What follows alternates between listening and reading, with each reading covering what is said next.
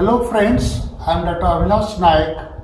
In this video, we are going to talk about the role of assessors or evaluators in the evaluation or assessment of assignment responses. As we all of us know, in the distance learning system, the distance teachers or the distance tutors have a very important role. A distance teacher should study the self-learning materials thoroughly before taking up the responsibility of evaluation of assignment responses. The distance teacher should compensate for the weaknesses of the assignment, the units or the lessons, and give appropriate grades and marks to the learners. He should try to break the isolation of the distance learners. He should try to sustain the motivation of the distance learners. He should try to evaluate and grade the assignment responses appropriately. He should try to help the learners in improving and advancing their studies with the help of purposeful comments.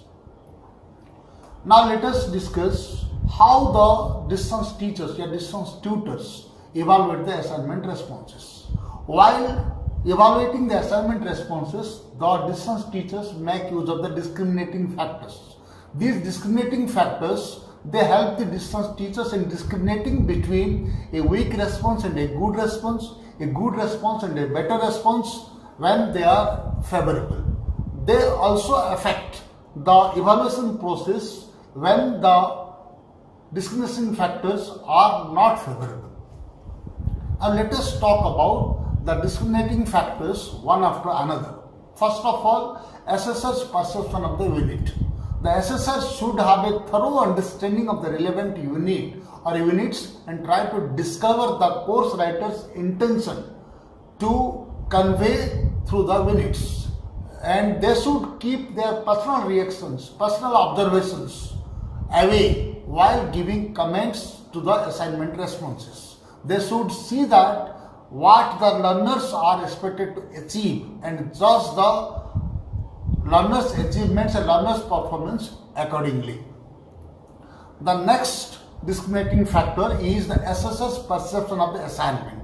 Now the next point is how the assessor should perceive the assignment.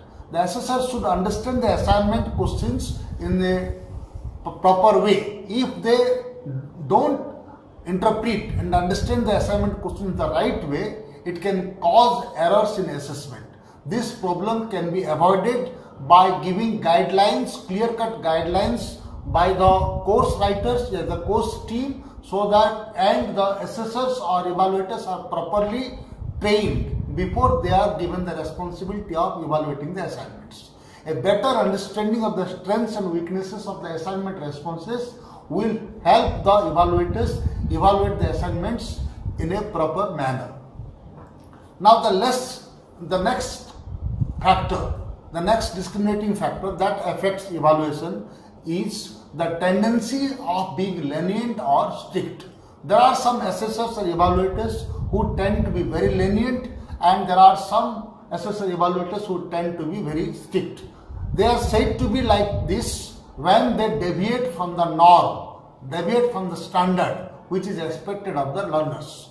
People who are lenient while evaluating one assignment response may be very strict while evaluating another assignment response of a different course.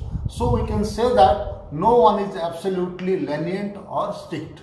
Now the next factor that we must remember, that is a discriminating factor, that is assessor's ideal response. Every assessor or the evaluator should have an ideal response. The course writing team, the people who prepare the course materials, while preparing the assignments, they should prepare an ideal response for the evaluators so that they will use it as a norm or standard and they don't deviate from the norm. This will not only help the people who are not initiated or introduced into the system, it will also help the experienced and perfect teachers to give their own inputs so that the assessment is authentic and judicious. And the teachers can also be trained. To prepare ideal assignment responses before they start evaluating the assignment responses. Now the next one is a very important factor, that is the assessor's attention span. efficient evaluators or assessors and inefficient assessors evaluators, they are discriminated, they are distinguished in terms of only the attention span. Attention span refers to the ability of a teacher, ability of an assessor to objectively evaluate an assignment response over a period of time. There are some evaluators who can evaluate 2 to 3 assignment responses in one go, and there are some evaluators who can evaluate 4 to 5 responses at one go. Research shows that the attention span of the teachers reduces as they continue crossing the attention span. If the attention span of a teacher is 4 or 5, then after evaluating the 5 assignment responses, the teacher will not be able to evaluate the next assignment properly, and the evaluation will be affected. So the teachers should be cautioned or warned against hurrying, making hurried evaluation or casual evaluation, because if they do it, that will cause erratic evaluation, and this will also demotivate the learners. Now, the next important thing that the assessors, the evaluators should do, that is record keeping. They must keep proper record of the assignment responses that they evaluate. That helps them give personalized comments related to the progress and performance of the learners on the one end, and it also helps them avoid unnecessary duplicate work. And most importantly, it also helps them maintain an account of the payments that they have received for evaluation of assignment responses. The next one is the turnaround time. There should be a fixed time, or time frame for the turnaround time, that is the time taken by a study center to receive, to process, to evaluate the assignments and send or give it back to the learners after they are evaluated. Generally, the turnaround time is 6 to 8 weeks. The evaluated assignments should be given to the learners well in advance before the term and examinations, because they are able to go through the assignment responses and improve their performance and prepare for the examinations appropriately. Now let us talk about some ethical principles that the teachers should keep in mind while evaluating the assignment responses. They should return the assignment to the learners. The teachers should return the assignment response to the learners after they are evaluated in time. Then they should avoid harsh, rude personal comments while commenting on the assignment responses. They should be unbiased and impartial in the assessment of the assignment responses. They should give appropriate, supportive and constructive feedback to the learners, and they should give feedback on all aspects of evaluation and assignment responses, and they should also motivate the learners to apply their knowledge in real life situations and new perspectives.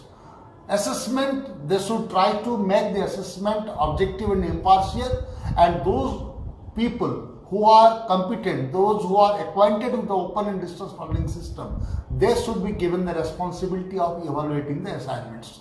And evaluators should be careful and responsible, and whatever grades they give to the learners, they should match with their answers and they should match with the contents in the syllabus. Evaluators should maintain a balance between being very strict and very lenient. A learner should not be penalized for any fault of the designers of the assignments. The grades and marks which are given to the learners, they should be shared with the parents and the guardians unless it is otherwise demanded. Focus of a good education system should be on the real assessment of the learners. It means that the assessment of the learners should be properly done. The grades and marks given to the learners should reflect their actual performance in the assignments, not on the basis of other factors like their effort, ability, neatness, attitudes, anything like that. The assessors or the evaluators have a very important role in evaluation of assignments. So we all, while evaluating the assignments, we should be very careful in such assignments. Thank you very much.